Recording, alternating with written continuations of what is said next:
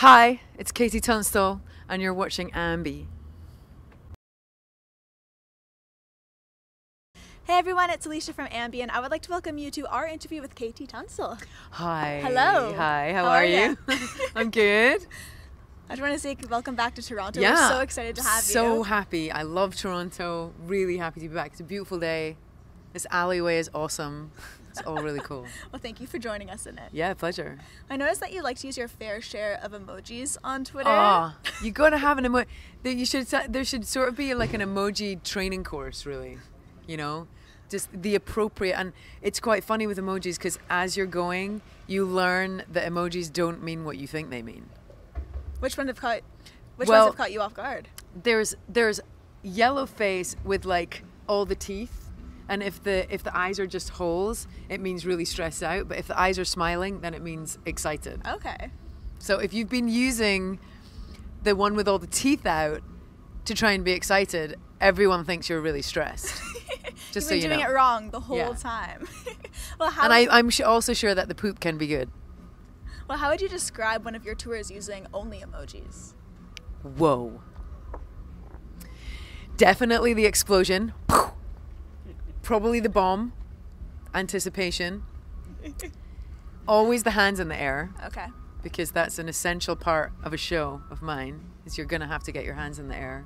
And then what else could we have? Oh, floating guy. You probably don't know about floating guy. I do not. He looks like a kind of ska mod dude and he has like shades and a hat and a suit and tie, but he's levitating and he's like, you can see his shadow on the ground. Okay. You'll have to like search through the emojis. But I always pogo when I'm dancing, and fans are kind of getting into this habit of taking the perfect time photo of me when I'm like up in the air, and I look like I'm levitating. So I can use levitating guy. And then we'd have to finish with fist bump. Okay. Yeah. Just like this. Exactly. Fist bump and then explosion. That's where the explosion emoji comes in. You have to have the sequence in order. Yeah, exactly. Perfectly. Well, right before you kind of kicked off this entire tour on your Instagram, you shared a photograph of you laying on a couch and you're like, this is the last time I'm going to be chilling out for a good 5 weeks. I've packed the bag, living out of a bag for the next few. So what are your essential items that went into that bag? Essential touring items? It's really hard. I mean, imagine you've got to go on, you're living on a bus. There's like 10 of you living on the same bus. You can't take your huge bag into the bus. The huge bag has to live under the bus, and then you have to take a smaller satellite bag onto the bus with the things that you need. So I've discovered something incredibly useful for on tour. Separate gig clothes bag. Okay. Like if you're really famous and doing really well, and there was a time where I had this myself, when you're on like when you have trucks on your tour, you have a wardrobe flight case. So all your gig clothes live in a wardrobe that's like movable. And now I have compact bijou gig clothes bag. And it's a tiny little one, and it's just full of basically everything glittery and silver and banging that I own, and that's for stage. So that comes on the bus with me. So if I need to get changed on the bus, that's all good. The most important thing for me on a tour bus is something that smells really good. Okay. Because the bus doesn't. What's the last thing you bought? We have to live with guys. And I'm telling you, if you ever go on a guy's tour bus, and my tour manager over there can concur, if you go on a guy's tour bus where there's no women, holy shit. It's YouTube. You can like, put the emphasis on it. Okay, holy shit, it's like the devil's asshole.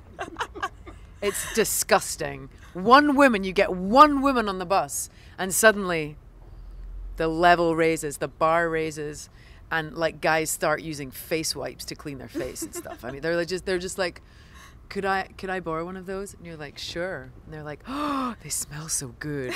So you have to have like nice smelling stuff. That's important. And what else is essential on the tour bus? Like, I've just bought like this little fryer pod so that we can make food. We all had like cheese toasties this morning. It was That sounds awesome. Yeah. We were actually thinking about doing a cooking show because we have our little air fryer, and it takes like 3 or 4 minutes to cook stuff. And we could cook our like cheese toast. You can make everything, like steak. You can bake cakes in it. We thought like we could do cooking, and then while you're waiting for the air fryer to cook the food, we'd play a song. That's an incredible I think idea. it would be an amazing, like... I would tune in. It would be viral. We have to think of a good name for it, though. We should discuss that afterwards. Good we names should, for this. Definitely. Well, you're now touring in support of your latest record release, Kim. Yeah. Congrats on its release. Thank you so much. How does it feel to have finally shared this labor of love with everybody? It's kind of amazing because it's really surprising for me that I'm back out with a record, because I'd given up. Well, I can't say I'd totally given up. I just thought I was going to take like a 5 to 10 year break. I was really burnt out after the last record. It had been a very emotional time. My dad had died.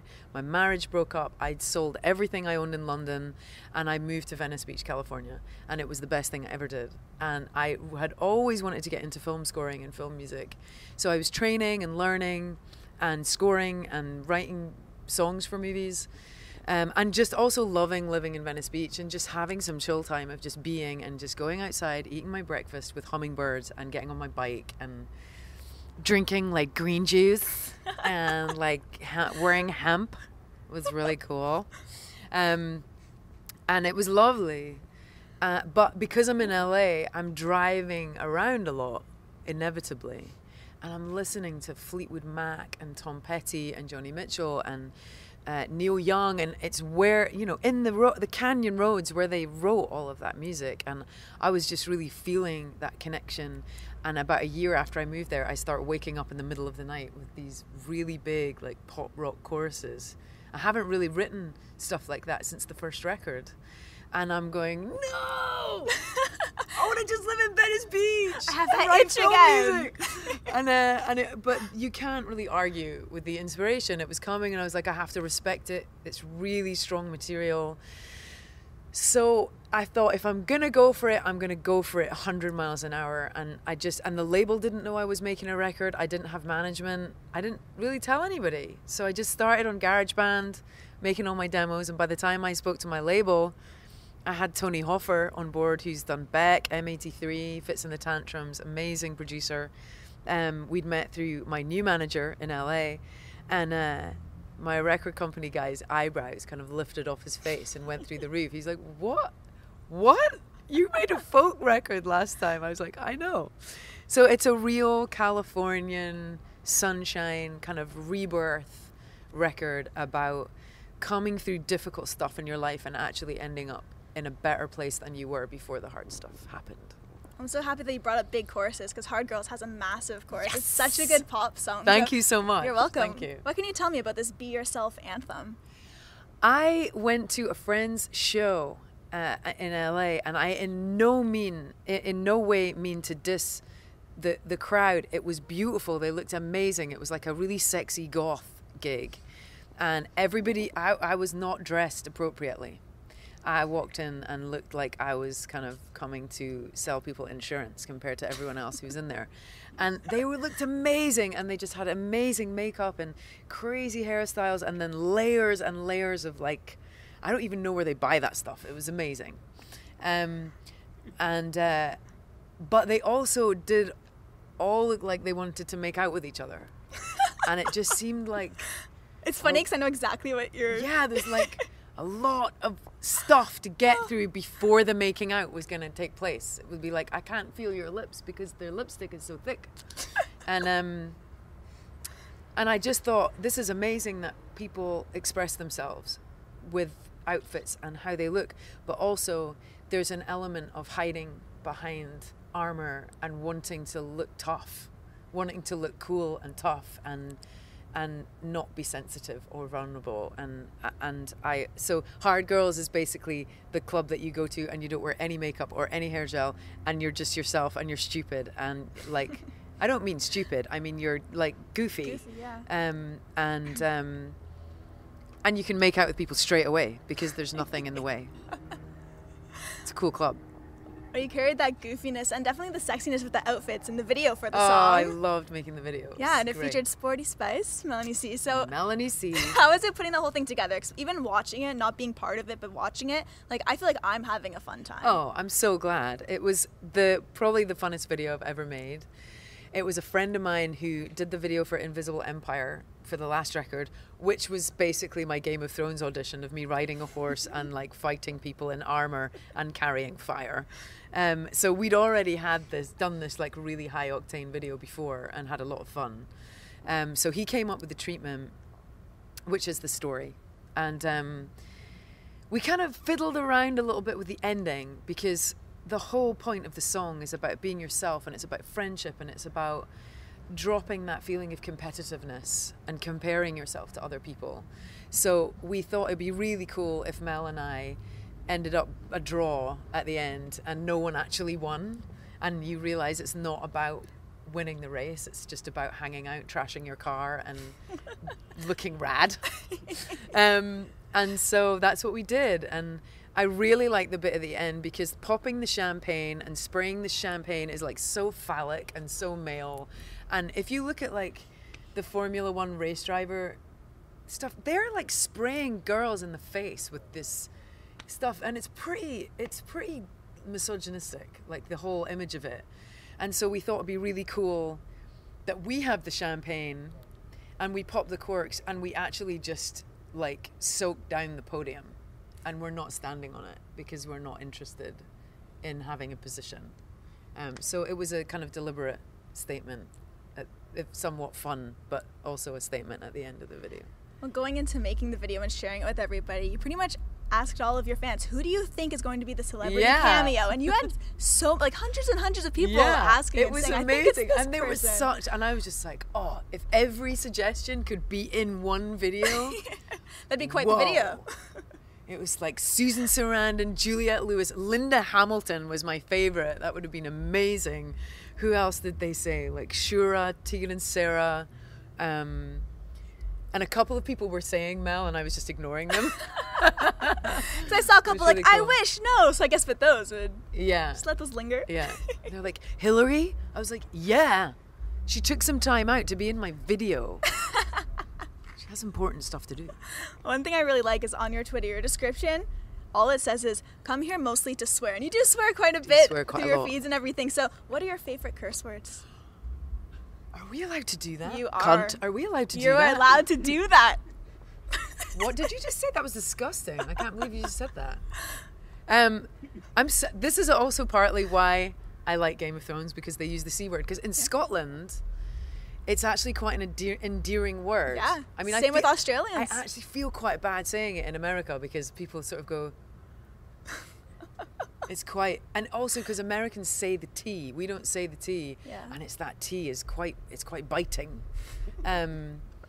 But shite is good. That's quite a good Scottish one, which just means shit, but you put an E on the end and it sounds really like, that's fucking shite. It's quite cutting. Yeah. So child shows you a painting, you're like, yeah, it's fucking shite. I would never say that. I would never say that to a child. I appreciate you sharing those with us. I don't have children. You can tell. I always tell children their paintings are good, okay? I'm sorry about that. It was an outburst. Well, just to wrap things up for all of your awesome fans who will be viewing, do you have any parting words or anything you want to say? Fuck off. No, I don't mean that. I don't mean that. I'm just Scottish. It's endearing. It's friendly in Scotland. I would say it's so fun when you can swear and it's not a problem. Do you swear? I do. All the time? Pretty often. What's your favourite swear word? My favourite swear word? I use shite a lot as well. Really? I do. Props. I'd probably say fuck. Yeah. It's a classic. It is. Yeah. So versatile. I would like to say this record has been a real progression for me. I remember when I first started out and had that really big album, I was really hesitant to be the boss of my whole situation, and I just wanted to sing and I just wanted to be in a band, and I found myself shying away a lot from the potential big success that lay ahead, and I somewhat kind of pulled back from it at that time. And I've come through such a great period of self-reflection and just kicked the insecurities to the curb. They're just not worth the time. And if you're feeling that you're not enough, or you're feeling that there's something that you can't do, you just tell yourself it's not true. You have to just tell yourself that stuff is not true and it's not serving you and it's not helpful, and get rid, because life is short. So get rid of that stuff, because I've come around to it. And now I'm really grateful and really excited about being the boss, especially as a woman, being in charge and being the architect of what happens in my life. And it feels amazing. And I just wish if I could go back and speak to my younger self, I would say, girl, it's fucking shite. Come on. Don't worry about these things. You're great. You're great. Oh, I just want to say congrats on everything, and thank you for the non-shite interview. This was so much fun. I really appreciate your time, so thank you. Thank you so much. And remember to everybody viewing, you can visit us at amusicblogger.com for all exclusive interviews, features, videos, and so much more with your favorite artists. And just be nice to children and teach them when it's appropriate to swear. Thank you. Thank you.